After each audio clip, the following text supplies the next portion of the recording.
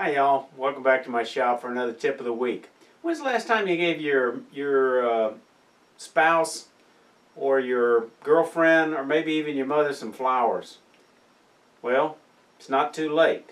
But seeing as how it's Mother's Day, some of y'all probably delivered on those flowers. When they get dry, don't throw them away. Let me show you a trick.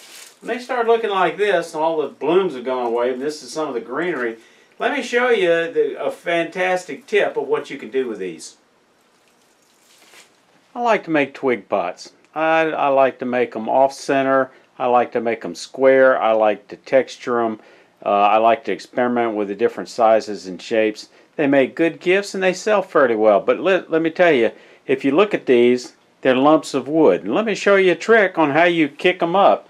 If you're going to sell them or if you give them away, add a little value by going ahead and put some dried flowers or twigs in them. And let me just show you what a startling difference it can make in some of these.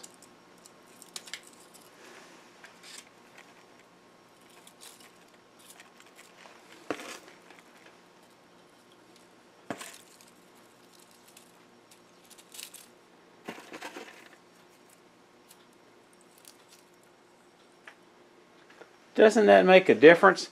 If they were sitting out on your at craft show at your table, if they had dried twigs in them. So here's how you solve that with those flowers that you gave your girlfriend or your mother or your spouse. Don't throw them out when they look like they're about ready to go. And let me show you how to deal with it. So here's an easy way to come up with those flowers. Take those dead flowers.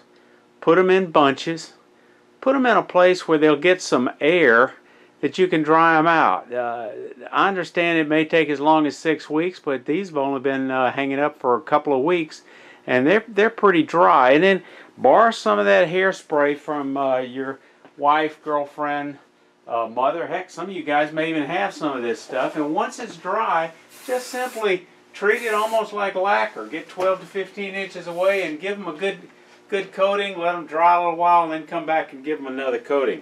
And then you'll have a big supply of dried flowers or twigs to put with your twig pots when you're either displaying them or when you're giving them away.